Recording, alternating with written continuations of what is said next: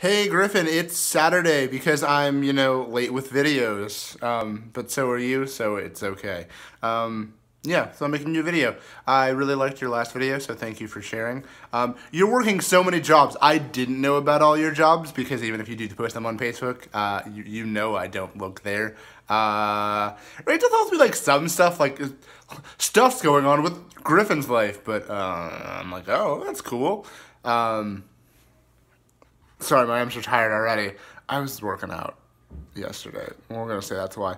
But yeah, I really like that you are working with a theater, the Actors Theater, which is a really uncreative name. But I like that you're doing more theater-like things and just being involved in theater and being around theater people. I think they're good for you. I think that you get a lot out of that, so I'm happy for you. Speaking from someone who does not spend enough time with people who I think are good for me. Yes. So good for you for doing that. And also your interior lighting freelance job also sounds very, very interesting. And, a step up at Lucky's, like, you enjoy working at Lucky's. That's great. Like, keep on keeping on. And yeah, if your job at, the school, doing shows, not shows, doing games isn't, doesn't work out long term, like, I get that too. Yeah, so I'm happy that you're finding some fulfillment in work. Don't work yourself too hard, buddy. Don't work yourself too hard. Don't work yourself too hard. Don't work yourself too hard. Tired arm. Also, Cloverfield Paradox. I know that you and I don't necessarily agree. My counter-argument, it was a poorly written script. They just didn't write it well. I know, oh, it's a different dimension, and which dimension is which dimension, and maybe who knows, but things just didn't make any sense. They didn't try hard. Paramount made a movie that wasn't good, and they said, hey, Netflix, want to do a cool, fun thing? Which I would say was a cool marketing idea, but, like, it was them trying to toss a bad movie onto somebody else. And, like, we can try to put it in theaters and see no one watch it, or we can have Netflix take it and we'll just get money and walk away. And they did, and then, good for you, jerks. Also, do I also miss that Netflix doesn't have more content for the... Rachel's like hiding right now, so she's not in the screen, but she's right here. Don't worry, she's here. I also would love if there was more content from other places on Netflix. But you know whose fault that is? That's not Netflix's fault. They would love to have other people's content. Do you know why they have original content? Like, they're just flooding their service with it? Because other providers are saying, Disney's saying, hey, we could work with Netflix, which is really successful and already has a big market, or we can just do our own thing. So they're just they're planning to make their own streaming service, as is Warner Brothers for their DC properties, as is Apple. So, like, people are just doing their own things, and that's why, like, there isn't content for Netflix to, keep licensing, so they're buying it themselves. So I will agree, I think they have a wide spectrum of some of the best content out there and some also really weak stuff. I think also, like, sometimes I think also, like, some of their movies are just really weak overall. But, like, that is them trying to adapt to the situation they're in. So, like, get out their back. They're fucking trying. What are you doing? Screw you. Also, I didn't comment. Oh, my arms are so tired today.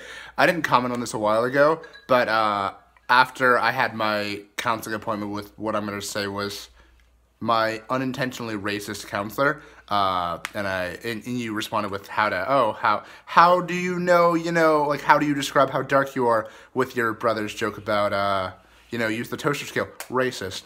I'm calling you out. Calling you and your brother out. That's racist. Yep. Just sit there with that. That's not okay.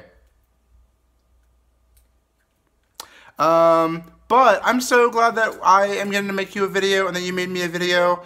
I really like hearing from you. I miss you. You mean a lot to me. And I'm really looking forward to May when I will see you. Also, Rachel, aka Red, spoke with CJ today via textual messages. Apparently it's a thing your phone can do. But CJ is still alive, thriving, still in Malawi. I don't think he's going to be attending Friend of Day 2K18, but we can definitely have a photo of him there, which is just as good. This is just as good. It's really not, though. Yeah, I think we're all going to miss just the energy that CJ brings to all things, because I swear, maybe not in all situations, but at least when it comes to hanging out with friends, he is nothing but enthusiasm and positivity. And, like, I don't know situations that need less of that. Funerals? Maybe some funerals want less enthusiasm and positivity. Maybe, not all, but some. Also, my top 10 movies of 20... Rachel, calm down! They might not be free! Top 10 movies of 2017. I'm still working on it, okay? I'm still working on it. I haven't seen The Shape of Water. I haven't seen The Disaster Artist. I'm just letting them both go. But I'm still having a hard time. I've narrowed it down to like 14. And it's just hard. There's a lot of good movies in 2017. So that's your next video. Get excited, handsome boy. Yeah. Also, sad fun fact. So I have a different phone than I used to have. I also have a different service provider and all of that jazz. But it means that I don't have the old photo of you in your suit playing Risk in Cascade anymore to show people what I'm like. So this is what my best friend looks like. And that makes me sad. So I'll have to find that photo and put it on this phone so that I have it to show people. But I love you and you mean the world to me. And have a wonderful Saturday. I miss and love you too, Griffin. Also Josie. That's Rachel.